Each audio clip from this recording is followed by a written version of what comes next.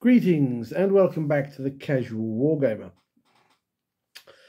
This past weekend, August 31st, September 1st, I attended a 2-day 5-game GT held locally by my friend Luke Townsend. Managed to get a full 30 players, which was great. I've never done a proper tournament. It's always been local shop ones for us. And it's been on my bucket list almost to play in a proper tournament. So I went for it. Even though I am very much an introvert and I don't like loads of people and I don't like loud noises, I put myself through it for the sake of the experience. And what an experience it was, I got to be honest. Some really cool people, some really cool armies, and I got to meet that lovely chap from Simply Warhammer. Big wave. Didn't get to play him, unfortunately, which is a shame. Something that must be rectified in the future. But yes, an interesting experience. So I'm sort of going to give you a quick rundown of how it went. I took my usual 2,000 point list, the one I've been playing for a number of months, as practice for this particular event. You know, I will say with the word spoilers, but not unexpected spoilers, I didn't do great. Although I personally didn't play anyone that I felt was overly competitive, there were some really strong, I think, competitive players and lists at the event. My list was woefully ill-prepared for the games that I played. But as I'm here to roll dice and play with army men, as my missus likes to say, I'm not going to complain. I had an absolute blast this weekend. So things went up a couple of days before the event. So you got to see who you were playing at the start. And I got this lovely chap, Walter. Hey, Walter, if you're watching. With an Astra Militarum, basically a tank regiment. And I remember really sitting there thinking, how the hells am I going to deal with this? I had images of him rolling these tanks up onto the objectives and go, take them off me. And I won't deny, this was a fun game, but a really tough one, because although I've got some anti-tank in my list, it just wasn't enough to be able to deal with it. And the secondaries didn't really come up for me in this one. In fact, even with the painting bonus, I didn't breach my goal of at least 30 points. It was my lowest scoring game of the weekend. Walter took a significant 89-27 victory, which was great. His army really deserved it. I was just losing stuff, boom, boom, boom, boom, lots of tank shots. Shots. And I just really couldn't, I didn't have the means to really get things onto objectives or to deal with what he had. So quite a tough game. I think in hindsight, I was a little too defensive. Realistically, I should have still just tried to go forwards. But as I say, primaries were pretty much a no-go for this one, and secondaries just weren't in my favour. Really good game, though. Round 2, I had another Astra Militarum player. She brought a more mechanised list. There were some tanks, there's some Rogel Dawns, there were some Taurochs, a fair few squads of infantry, and a Baneblade. So once again, it may not have been lots of little tanks, but it was one big tank which I was going to struggle with. And it was, let's just say, it didn't come up quite as well. I did better on the secondaries in this particular game, but the Baneblade was so perfectly positioned that there was a nice avenue of fire down the middle, and we all know the middle of the table is important. I had to try and deal with it. I had to waste shots on it, and I did bracket the Baneblade. It was something I just couldn't afford to leave alone. But the way she played was this nice pincer maneuver, really. Took on the sides, grabbed those objectives, and kind of kept me back. I wasn't really able to do the primaries so well, but the secondaries were slightly more in my favour. And that one went to a 100-point win to my 37, which was, I think, quite impressive. Things really went well for my opponent in that game. Good fun, though. Now, round 3. If you are a viewer of this channel and you watch the tournament reports from our local store, you will know that in every tournament that I play, that he turns up in, I will be put up against my friend Robin and his Dark Angels. So when I come to a 30-person GT, who do I get? That's right, Robin and his Dark Angels. It was like, oh my lord, really? Robin brought a Gladius task force list, and I thought, okay, I've got a reasonable chance here. We're both kind of on the same sort of level. Unfortunately, my list was much more shooty, whereas Robin's was very much an assault-based list. Jump assault intercessors, Deathwing Knights, and although he had a couple of ballistas as his anti-tank, one of which did go bang, I really struggled to deal with anything here. Don't get me wrong, I felt I did well to hold him back as long as I did. But quite frankly, his army was brutally good at smashing mine with flails and chainswords. And at the end of that particular one, Robin walked away with a 97-48 win. Again, a really good game, quite frustrating, if I'm very honest, because I really thought I had a chance on this one and it just didn't materialise. That was the end of day 3. Day 1, even. Where am I getting day 3 from? It's only 2 days. Sorry, too much of the old hottie chocolate. Just what you need after a long weekend of gaming. So that was the end of day 1. Let me get my words correctly out there. And I got to be honest, it was very, very loud. It was beginning to get rather warm as the day went on. So to escape out into the cool air was great. And I got a good night's sleep. I was very, very tired and exhausted, but really pleased. I hadn't got any wins in, but I didn't really care because I'd played some really good opponents. Day 2, and it was partly raining in the morning, and the windows of the venue, which had rain sensors, decided they were going to keep closing. So the heat today was absolutely brutal. Quite literally, I mean, I'm a big bloke anyway, but I was literally roasting and sweating. And the day felt incredibly louder, to be honest. I don't know whether that was just me or what. But I got to play for round 4 a Chaos Space Marine army, played by someone who I have faced once before in one of our local store tournaments. I think it was at the end of 9th edition. So, hey, Jack.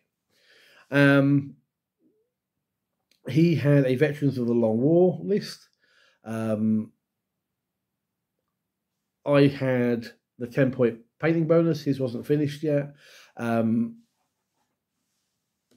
I thought, okay, I've got a slight edge maybe. If I'm going to do as bad as yesterday, I've got that on my side. Jack's list, really, really good.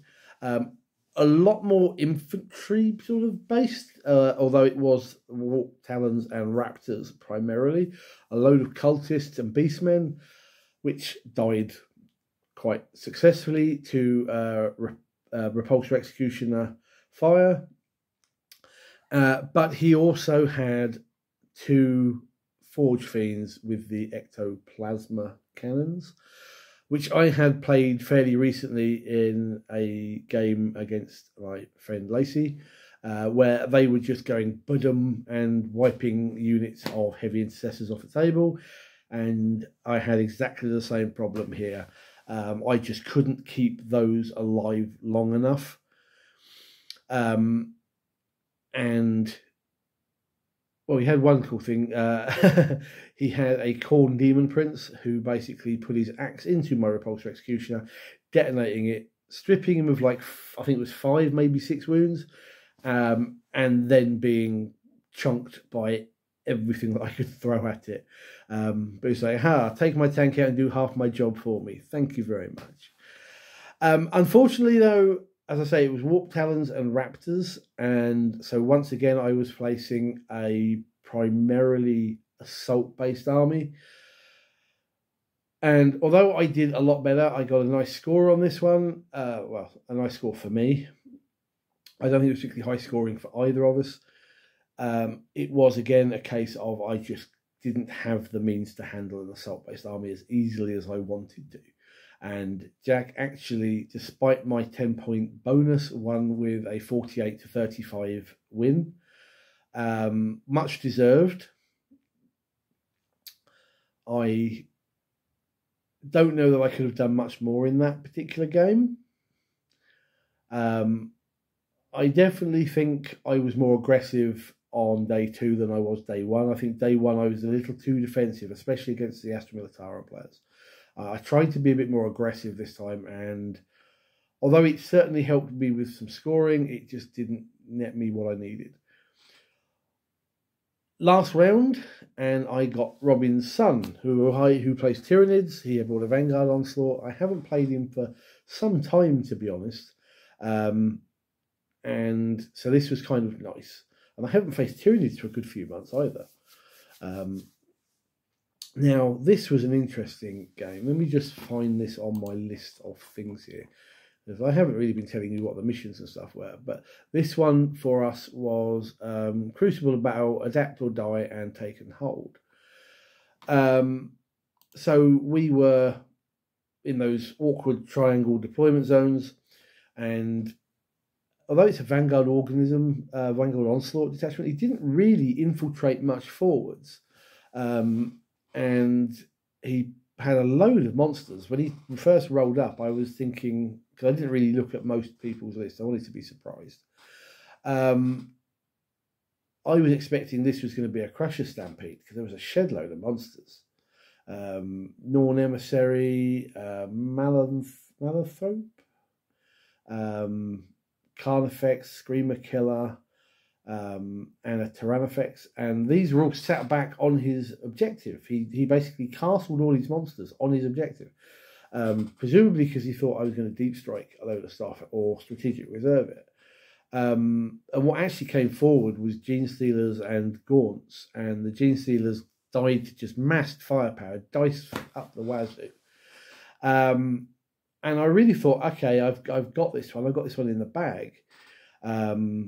Key point of this, and probably my highlight of the tournament, was my Brutalis coming in, charging into the Norn Emissary, shoulder barging it into a wall, and then basically punching the snot out of it and killing it. That was my high point. I'm taking that to the bank. The problem with this particular game ended up being, unfortunately, that by the time we got going, I think I had lost a fair chunk of things.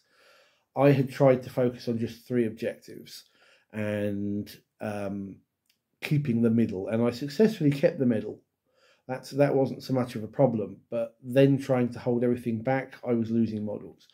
I can't go wrong with hot chocolate. Where was I? Yes. When it come down to it, I ended up on the last turn with Bring It Down, and within very good range of dealing ultimate death to the Carnifex and Screamer Killer, and everything I put into it, shooty wise, assault wise, even the Brutalis.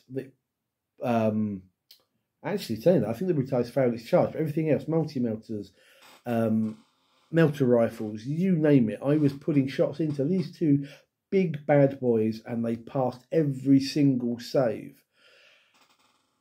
And that cost me the game. I would have managed to seize victory. And then as my opponent had the final round, he scored everything last. And that caused him to snatch the necessary victory that he needed to do. And he walked away 70-59. A really close game. Really close. There was a lot of death. There was a lot of piling up. Pretty much the same with Jack's game against his Chaos Marines. We had dead piles along the tables. Very brutal on both sides. At the end of the event, I came 30th.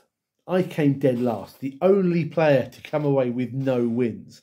However, I did come away with a new friend. Allow me to introduce Spoony. Yes, I got the wooden spoon of sadness for coming last. So Spoony is my new mascot from now on. I think I'm going to have to get a little base for him so he can stand there by the side of the table and basically go, "You're doing really badly." I also got, I'm just going to show this off. I can't remember the name of the studio. When I find it, I will pop it in the commentsy bits. But there was a 3D modelling and what have you stand there as well, which had some really cool like dice rollers and things, and had 3D printed the trophies and whatnot for the winners and whatnot. But they also did these cool, this is just showing off now, these cool little 3D printed multi-part dinosaur kits. Although I think it's got like breathing fire, so I'm not really sure. To me, it's a T-Rex with something in its mouth. But I got one of them as well for coming last. The missus has named her Dianasaur, so make of that what you will. But they had some cool stuff, so I shall pop their thing there. You can have a look at their website. So, yes, I came a grand total of last. But I will be honest, despite it being incredibly hot, incredibly loud, and not really kind of in agreement with the terrain setup a little bit. I can't remember now whether it was ITC or UKTC terrain sort of stuff. So basically, I don't have one to hand, or do I? No. So everything was the triangular sort of corner pieces. But there was absolutely no windows, no doors, and the upper levels were blocked so that even models up there couldn't see out. I don't like that. I like it for a couple of reasons. One, it takes away from the immersion of the game for me. These are supposed to be ruins. There should be windows and doors. Even if you're going to do the silly tournament thing, if you can't fire through or into the ground floor, there should be upper windows. In fact, from talking to people on the day, nobody used the upper floors of any of the buildings because of it. So you may as well have just popped down big cardboard boxes and gone, that's your terrain. I didn't like that. Apparently it was only for this event. They had rented this terrain. So in future they will have proper terrain. It also meant that if I'd have known that, I would have changed my list. I brought suppressors who want to be on that higher vantage point, so they get the extra plunging fire bonus. And they were utterly pointless to me, except in the last game against Tyranids, where they actually did some damage. But I wouldn't have taken them had I known that's how the terrain was. Now, that's not a dig at anybody. It's just how things turned out. And I'm not a big fan of tournament terrain layouts anyway. I think there's just... I should do a video about it, to be honest. But I just kind of felt that there was too many either open areas where the big guns like the Tyrannofex or the Baneblade or whatever, were able to just have a good firing position, or everything was kind of in the way and it hindered me, and not being an assault-based army, I'm relying on having some fields of fire, and it just didn't happen. Now, again, I'm not putting that down to being why I lost. I lost because I'm a casual player and I wasn't building nor playing a list that was up to the meta in any way. It was just kind of little things that kind of niggle you a little bit. But I had an absolute blast. I met some really cool people, and got to have a weekend of 40k. Unfortunately, they're going to do well. Hive City Gaming, as Luke's little event organisation thing is called, are going to do, I think, monthly events here locally. I will put the link to their... actually, I don't know if they've got a webpage. They've got a Facebook thing. Look for Hive City Gaming. But if I find the link, I'll pop it in the comments below, in the little blurb. We're going to do ones every month, but I will probably not, due to it coming up towards Christmas, that horrible word, and work will start escalating. I will probably not actually get to go to another one until January. So, but I will let you know how it goes. Anyway, this has gone on slightly longer than I intended. I'm waffling. But thank you for watching. Any comments, pop them down below. Give me a thumbs up. Hit the subscribe button. You all know the good stuff. And let me know what you think. I mean, what I said about the tournament terrain and the layouts for it. Let me know what you think. And whether you want me to do a video for it. And I'll add it to the list. Anyway, thank you for watching, guys. Take care and good gaming.